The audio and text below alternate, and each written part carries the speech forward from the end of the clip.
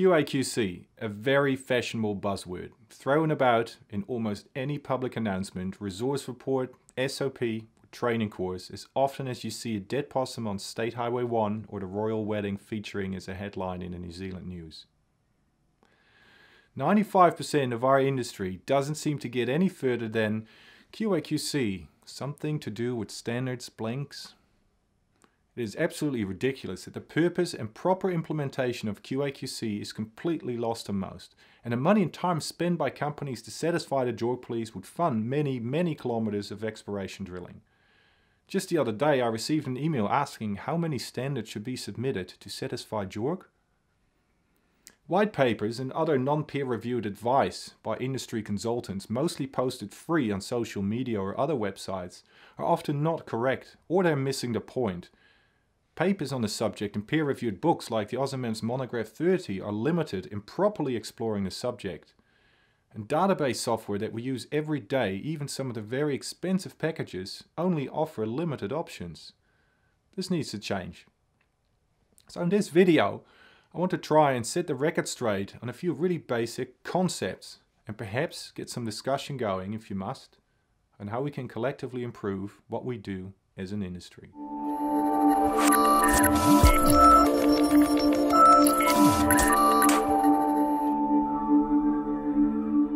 For me, a lot of the things that I'm talking about in these videos are essentially coming out of my own personal journey into these subjects. I don't want to set the expectation that these are expert videos, and there are plenty of very experienced people out there who specialize in this specific field.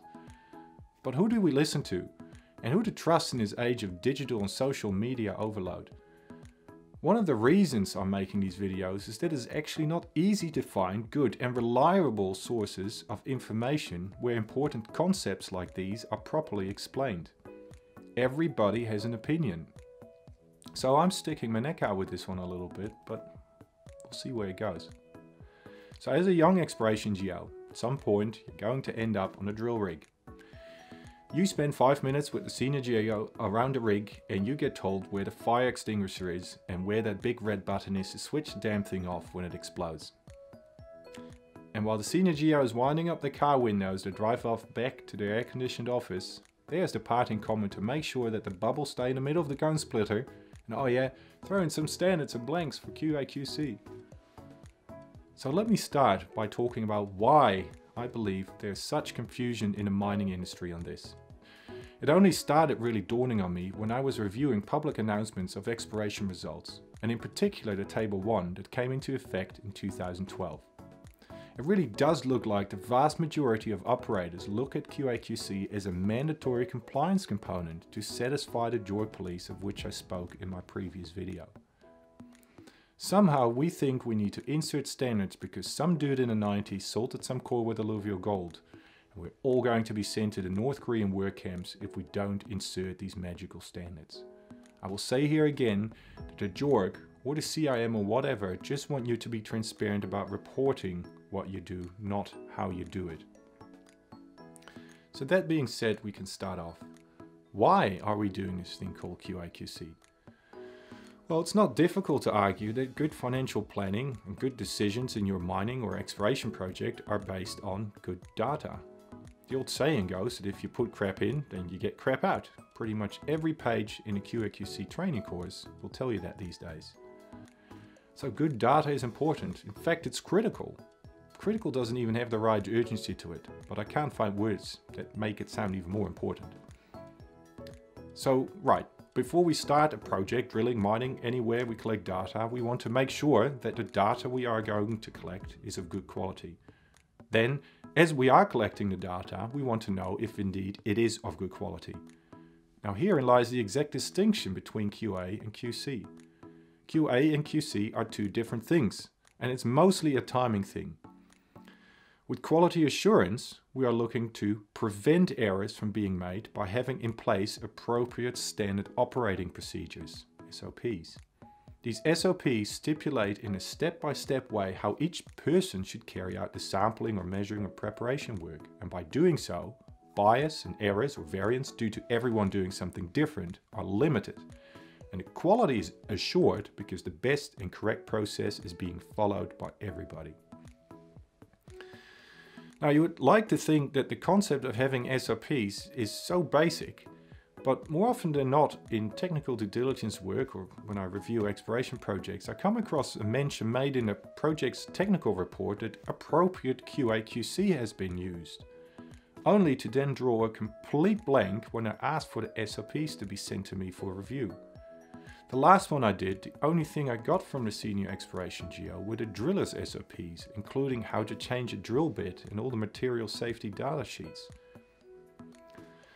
Now, how you make proper SOPs is not for this video. It's not that hard, and there are many companies where you can buy proper ones right off the shelf.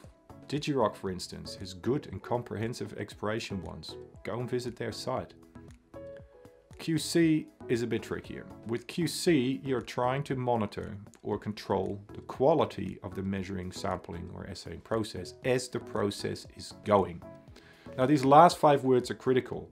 As the process is going. The only way to do this is by constantly evaluating checks and balances during operation and then correct whatever sampling, measuring or analytical system to make sure our system is always in control. In our industry, we call these checks and balances standards, blanks and duplicates. And by inserting these checks and balances, we are constantly controlling the quality. So at this stage, it is important to talk about how we express quality, otherwise you don't know how to actually measure it. Now, quality of data can be expressed in terms of accuracy and precision, with generally speaking highly accurate and precise data being representative of whatever it is that is measured or sampled, and therefore of high quality.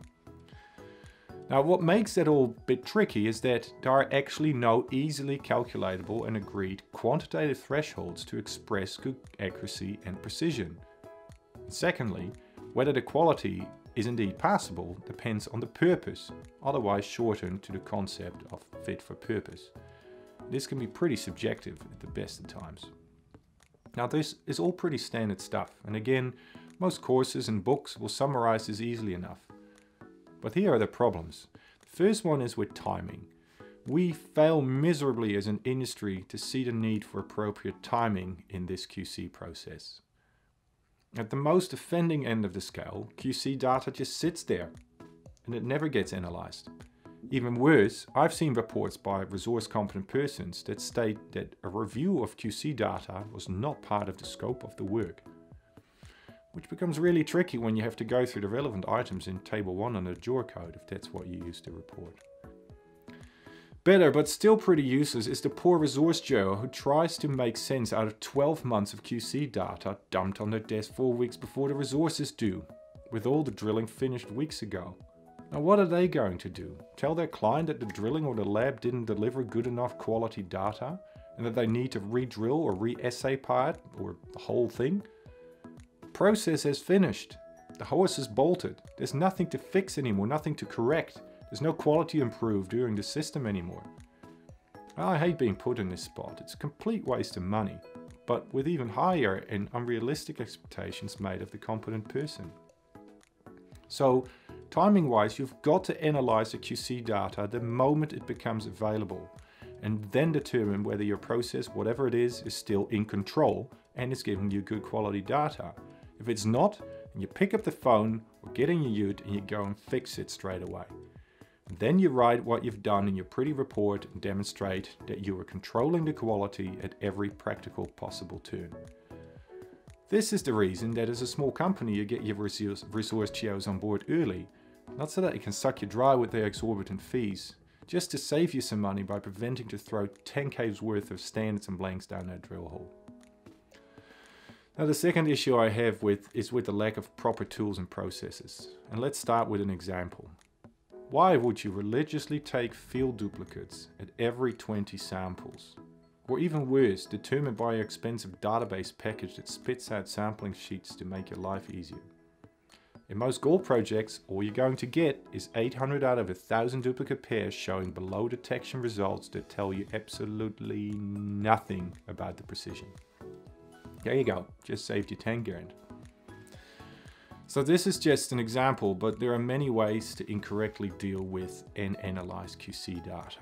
That is already assuming that you're part of the 5% who actually analyze their data in a timely fashion when it comes in and not weeks after the fact. Now this video is clearly not a detailed course in QAQC. It takes at least 3 days to run through basic principles properly. In terms of working out proper tools and processes, there are so many things to discuss. So maybe just to leave you with some questions. Why a standard Shewhart control plot, as you think you know it, is not necessarily the best tool to monitor accuracy?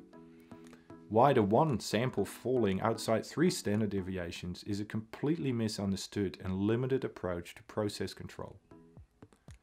Why you shouldn't be using the standard deviation from the CRM spec sheet in your control plots? How there is so much to do with the appropriate manufacturing of CRMs that you should consider before you even start laying heavy repercussions on the results of your likely insufficient process control charts. Why you probably have never heard of QSUM process control charts. That crucifying the lab based on their failed standard is really not always appropriate most of the time, and quite deconstructive to get a good and transparent dialogue going with people who you really want to have on your side and not against you. That determining whether a bias exists between CRM and lab results is not based on your eyeball. There's something called statistically significant. Here's a contentious one. Why we are even going through the hassle of submitting CRMs to the lab, even though our lab is ISO accredited and does a ton of statistical process control the whole time. Most explorers are not even analyzing them properly or in time, so why bother? What are you trying to achieve? Do you think that all other industries do this? Are we doing this because of BRIEX and a misconception that our reporting codes demand us to? Yeah, I've seen dirty labs where CRM results were smudged, and they do have their place, but give it some thought before you spend the money. That you can't and shouldn't determine whether something is a statistically significant bias if your system was out of control at any time. That you shouldn't discuss insertion of standards when you're discussing field sampling accuracy in your table 1.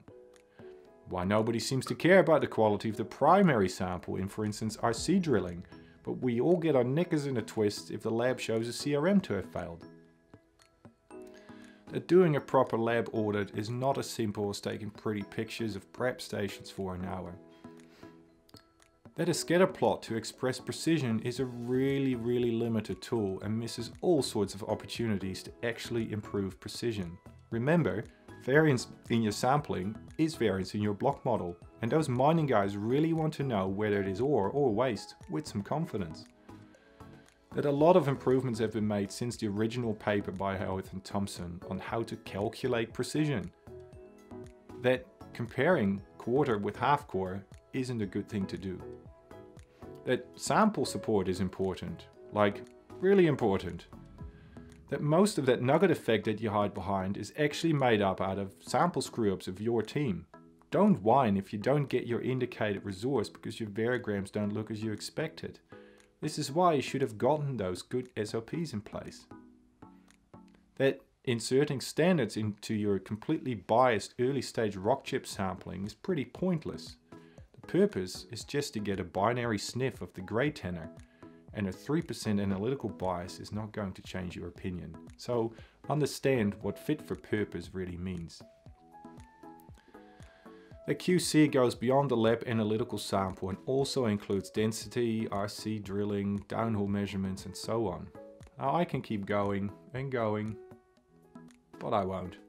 Point is, once you actually get past the point of the timing problem, most of the industry seems stuck on rejecting standards and picking up the phone to the lab if that one standard falls outside 3 standard deviations.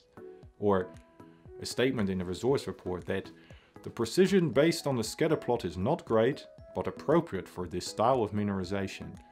Can we really not do better than that? Now, I'm also learning as I go. Every time I think I know the right way, I hear something else that I haven't got right. I love that about this industry, almost so much more to learn. And as a lesson to all young geos entering the industry out there, don't just assume that all your seniors know all this stuff. They don't. Be hungry, challenge the status quo, for God's sakes challenge it. Without it, no evolution. Also, all this has shown me that true experts in the QAQC fields in mining are actually quite hard to find. And if they exist, they certainly don't make a lot of noise. What are they, ninjas? If you're out there, please get in touch. I'd love to hear from you and put your thoughts and ideas in the spotlight. Right, in summary, QAQC, it's a timing thing. QA is preventing errors, QC is monitoring and fixing while the system is in process. Really simple. Get and use proper SOPs. Take care of them, review them often. Give them to geos before they start the job. Get your resource geo on board before you start to vet these things. Review your QC data constantly and make timely and ongoing decisions, not weeks or months after completion, but as you're collecting the data. Use proper techniques to determine accuracy and precision. Invest in proper training and proper software. Make sensible decisions on your lab accuracy issues. Just because that one standard failed in your probably incorrect analysis tool shouldn't lead to an automated re-assaying at the lab. And lastly, from now on, do not use the term QAQC samples. These things don't exist. They are QC samples because QA and QC are two different things. Thanks for watching and don't forget to comment and subscribe. See you in the next video.